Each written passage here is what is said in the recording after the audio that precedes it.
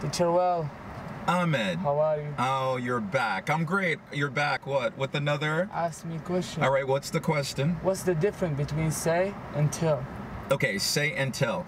Well, may I use those as an example? Yes. All right, so say is a verb. Say, the past is said. So for example, Ahmed, I said I would do it. Okay? So you use said when you are conveying something or making a statement directly. Ahmed, I said I would help you. Now that's different from the verb tell. Tell, the past is told. All right? So I could say, Ahmed, I told you the truth. So you use tell when you are trying to explain a context or a message. So remember, say, past, said. Tell, past, told. Both are verbs.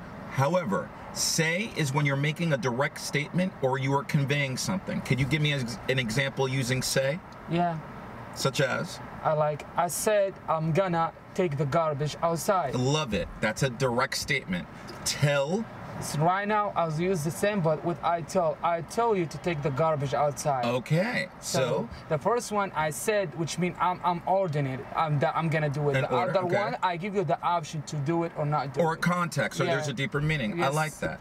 So, did I answer the person's question, do you think? Yes. In the spirit of we learning together? Yes. All right, so listen, thank you very much. Remember, say and tell. Both are verbs, use them in different situations and contexts, and most of the time they are used in direct speech. So, do me a favor, if you like this video or other videos, make a comment below, hit on that subscribe button and notification so you receive the latest video notification. And please remember, Ahmed, what do we say? This is the place where what? You and I? We learn together. We learn together. Bye.